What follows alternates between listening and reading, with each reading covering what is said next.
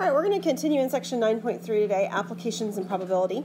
We talked a little bit last time about odds, and if you'll remember, there's this relationship between odds and probability, where the odds of something is really a comparison of how likely it is to occur compared to how likely it's not going to occur.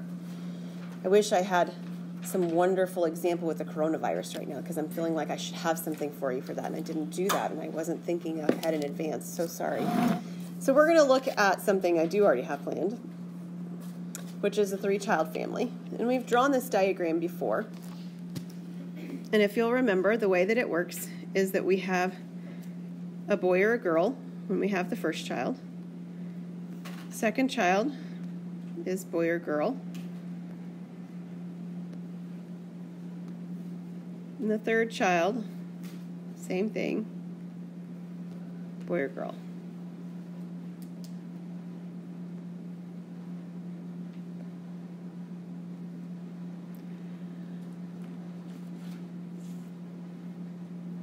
And all of these outcomes, that is, along each tree branch itself, are equally likely because every tree branch says 1/2. And if we multiply each one of them, we get 1/8. So each one of these individual tree branches is a 1/8 probability. Does that make sense? Okay, so either write out all the 1/8s at the end, if you wish, or write out all the 1/2s in the middle. Either one of those would be fine, and I'll let you continue to do that. I'm just going to mark it like this for the moment, okay? But it actually wants us to know about comparing the odds of having all the same gender of children. So looking at the diagram, where are the branches that are all the same gender of children? Yeah, top and bottom, just like this, right? And so there's only 2 ways that you get all the same gender of children. And how many ways are there that you don't get all the same gender of children? 6. Because there were 8 total. So as we're looking at that, this is a comparison, right? The comparison is a comparison that is, we'll say it happens, right? It actually works compared to it not happening.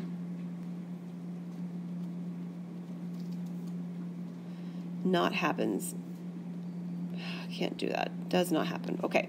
So you said 2 ways it happens, 6 ways it doesn't happen, and we would reduce that to 1/3. So the odds of having the same gender of children, if you have 3 children, is 1 to 3. It's not a probability, right? Probability is actually 1 out of 4, but the odds are 1 out of 3. If you're asking for odds in favor, and then you're asked for odds against, all you have to do is to flip the fraction upside down. Because odds against means that you're comparing when it does not happen to compare to when it does. Well, that's 6 compared to 2, right? Which would be 3 compared to 1, and you can't actually write that as 3. It still needs to be written as a ratio to make sense for our context. So this is a 3 to 1 odds against.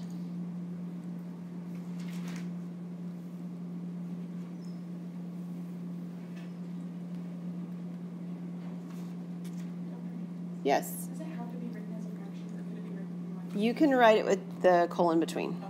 Yep. So you could also write it like that. That's very, very correct. Yep. And if it helps you to do that so that you don't forget to leave it in a fraction instead of changing it to a whole number, that's good. But don't forget that if you write it like that, you still have to reduce it. So you can't leave it as 6 to 2. It has to still be reduced.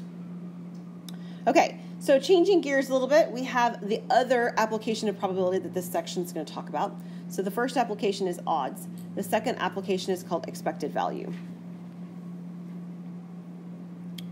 The expected value, so if the possible outcomes in an experiment are A1, A2 to AN, with probabilities P1, P2 to Pn, then the expected value is A1 times P1 plus A2 times P2 all the way up to AN times Pn.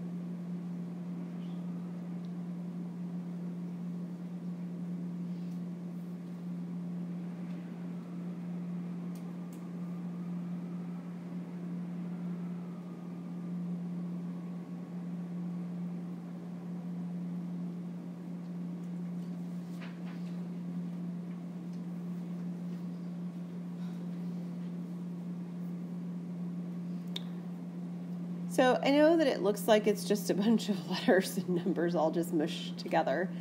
All of those components represent values. So these are all probabilities. So decimals, fractions, okay? That's what you're getting in those spots. The other ones are all outcome values that are numerical, like rolling the die, how many dots are on the top of the die, something you can count.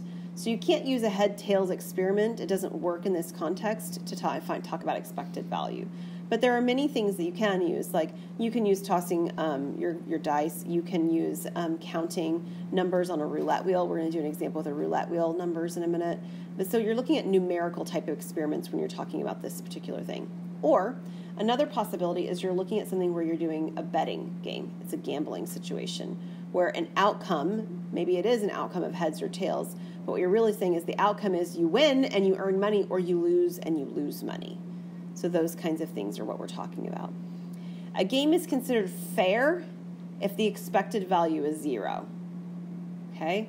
It means you neither lose or you win, you come out even. That's what that's really saying. So taking a look at that, we're going to start with a roulette wheel example. So you may or may not be familiar with a roulette wheel. A roulette wheel looks like a spinner, but it's a spinner that has 38 slots. The slots go from 00 up to 36, and they're colored in different ways. So there's blacks and reds, I think, and I think that the 0 and the 00s are greens, something like that. So we're doing a simplified question associated with the roulette wheel, but just so you know that there's color to the roulette wheel. The other thing that happens whenever you see, when I've seen them in my past, it's been a long while, but when they have the roulette wheel, they usually have a board up next to it that shows you what the roulette wheel has spun in the past however many spins that it's done.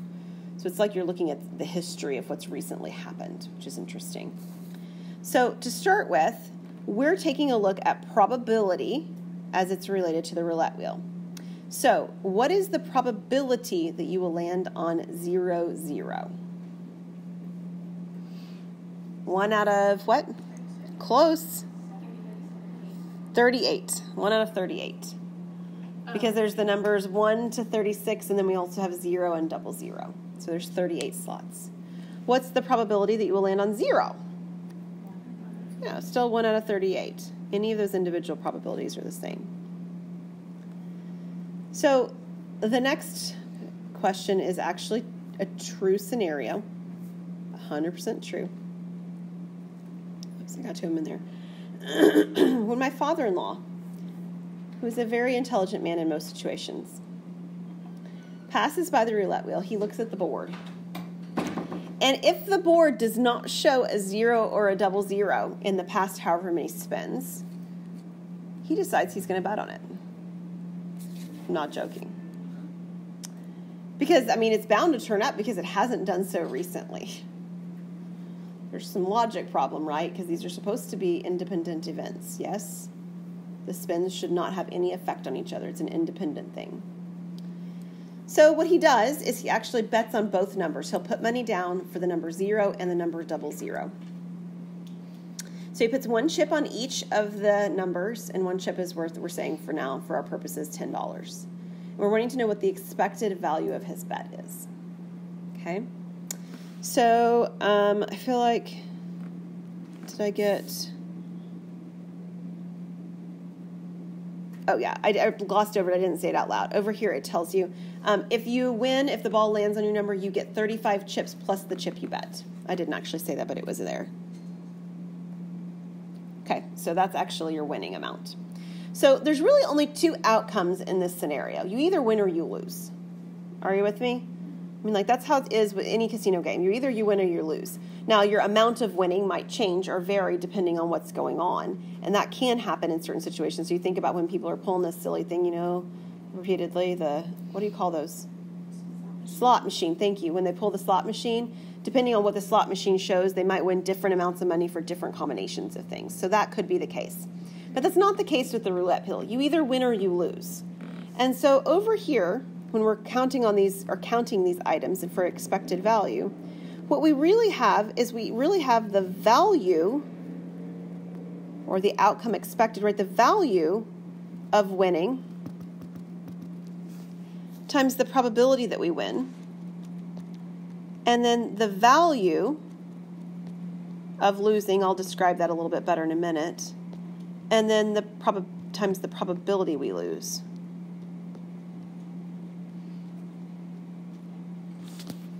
That's what we have.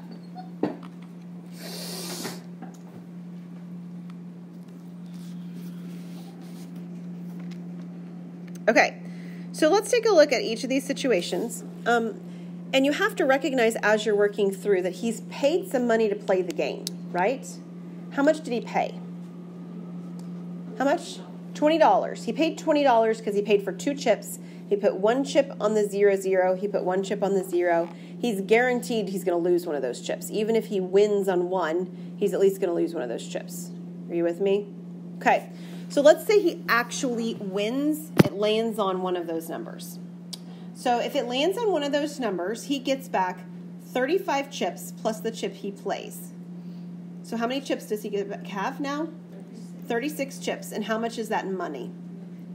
$360. So he wins $360, but he paid $20.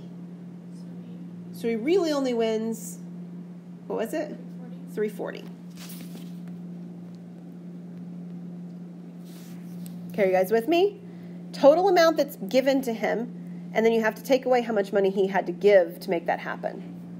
Right? It's kind of like a profit-loss thing, right? Your cost or your profit and your net profit, those kinds of things, right? So I didn't say that right. Your revenue and your profit. Revenue is how much money people give you, and then you have to take away your cost. Well, the $20 was his cost to play the game, so his profit is this revenue, how much they gave him back, minus the cost that he already put out. What is the probability that he wins? Okay, so why is it 2 out of 38, Michaela? He bet on 2 numbers. So he has 2 out of 38 probability that he wins. So what happens if he loses? Well, he's out some money. How much? He's out $20. So the value of losing is negative 20 because that's how much he costs to play and he doesn't get anything back. It cost him $20. What is the probability that he loses? Yeah, 36 out of 38. Like, it's pretty high, isn't it? Grab a calculator. Because this is a numerical value in the end, I need to round to 2 decimals because we're talking money here, okay? So I need something that gives me a money amount at the end. And if you need to round, you round to 2 decimals, and you will need to round on this particular one. And you can have positives and negatives both, so.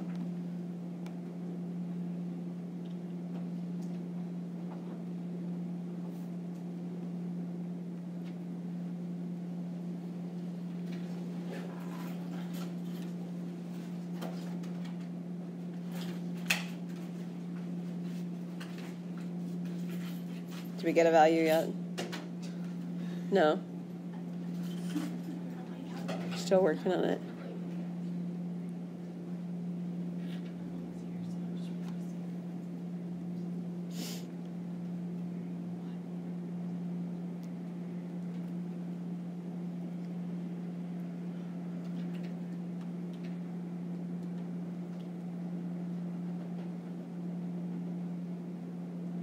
What'd you have, Michaela?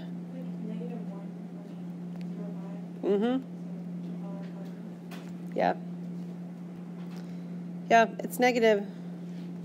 So what does that mean? Well, it's not fair. That's true. And not fair like my 5th graders say not fair. That's not what I mean. But it's not mathematically fair by our definition over here, right?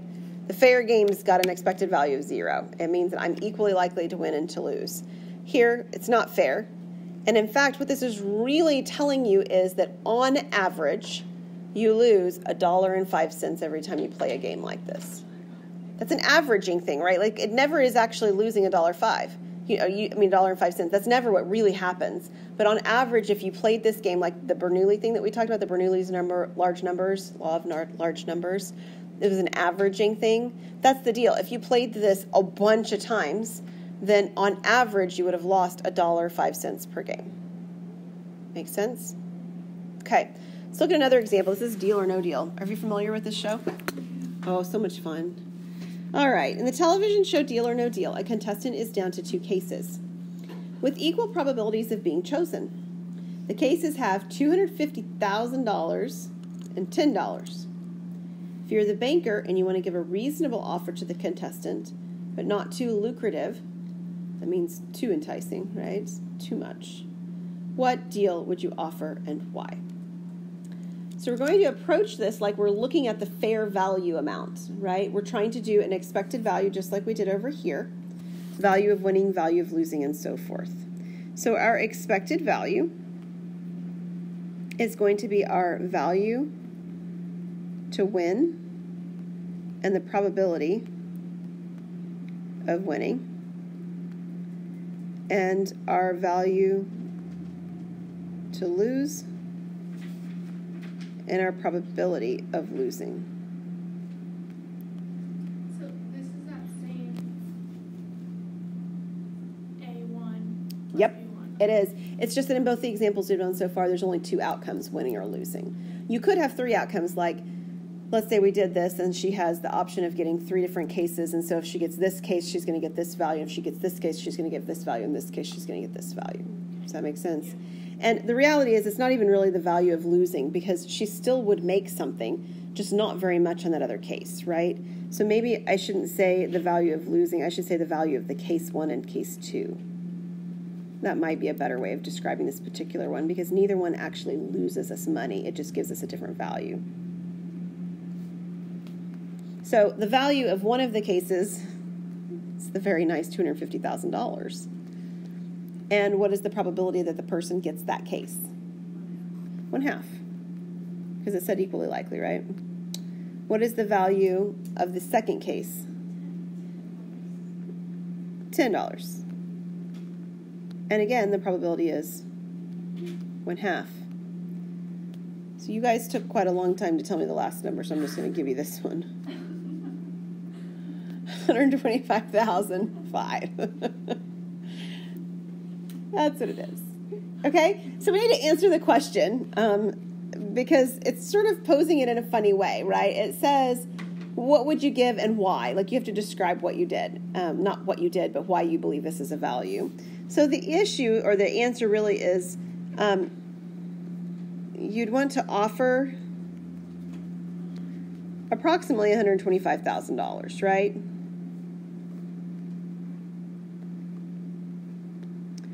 And more, slightly more maybe, would be better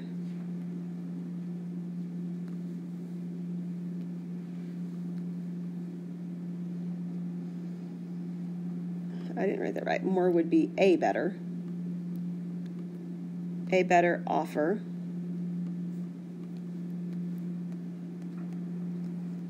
for the contestant. That doesn't mean better in the sense that easier to choose, but it would be more profitable for the contestant on average. Less is better for the bank.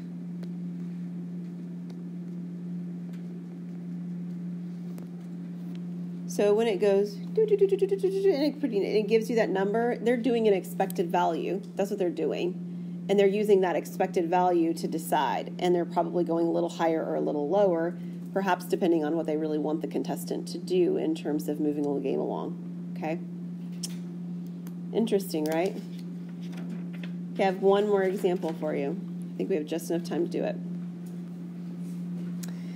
It's a lottery example. In a given lottery, we know that the odds, it says odds, of winning the lottery are 55 million to 1. Really need a coronavirus problem. What is the probability of winning the lottery?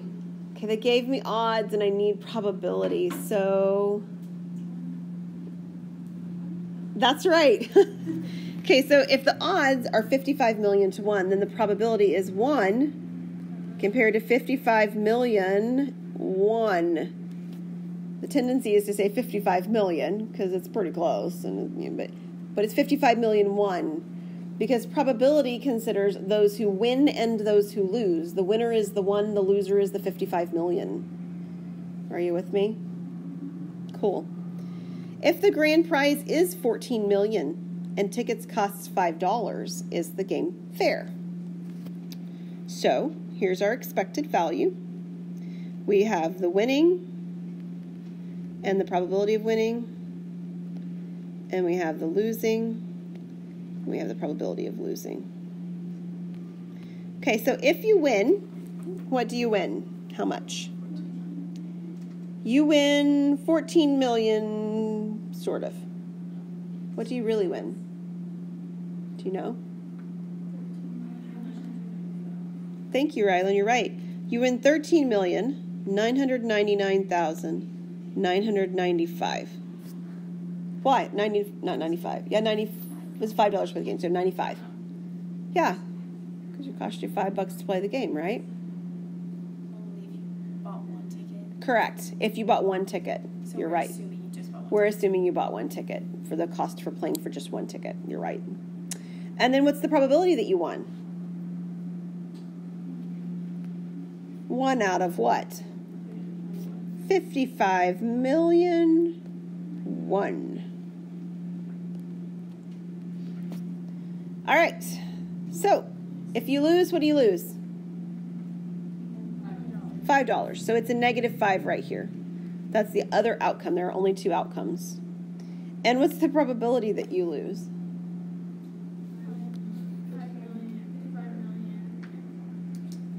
55 million over 55 million. 1. Funny stuff, right? I mean, like, you might as well just say 1. Gonna lose, gonna lose. Okay, so just so you know, this is actually equal to -$4.75. The question asked, is the game fair? No. Why not? Yeah, no, because the expected value we just got does not equal to 0. It equals -$4.75. So I want to show you a very interesting thing that happens with lotteries that you don't really think about when people talk about them the way that they do. So the reality is, in many state lotteries, they say that the proceeds benefit education. Have you heard that before? Okay. Under these conditions, if the proceeds benefit education and 1 million tickets are sold, what is the expected value from the lottery sales? So, well, on average, we expect that when they have an expected value of 475 negative, right? They lose 475, the state wins 475. Are you with me? Every ticket sold has an expected benefit to the state of $4.75. So we're expecting, as the state, the person that's collecting them, for our benefit to be $4.75, and we're going to sell 1 million tickets.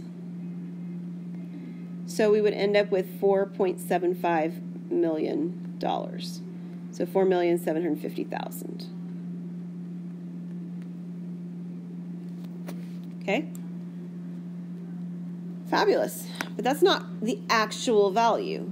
That's the average over time kind of value, right? The real reality is that one of 2 things happens. Either no one wins,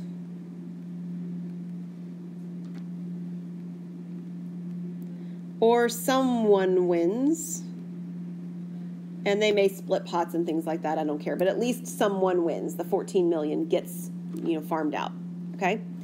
So if no one wins, the reality is that each of the tickets was really $5. Are you with me? And it has 1 million tickets sold. So one option is that it's $5 million that the state gets. Like really and truly. Not in overtime, but at any given individual lottery event like that. But if someone wins, we still collected the same, what was it, $5 million. I'll just write it as $5 million, right? We still collect the same $5 million. But then what do we have to turn around and do? Subtract 14 million. And do you see a problem? Yep, we're at -9. -9 million. So our real reality is that we either gained 5 or lost $9 million. No one really wins, right? This is a really tricky thing, right? You're either like, yay, education, woohoo, and you're like, which means you're telling all the people winning the lottery, I don't want you to win. I don't want you to win. Don't win. Play the lottery. Don't win. Right? That's what you're saying. Or you're saying, yay, everybody has a chance and they can win and somebody's going to win and we're going to be really happy. And then the money doesn't end up going to education for it. That's super tricky, right? Really strange stuff.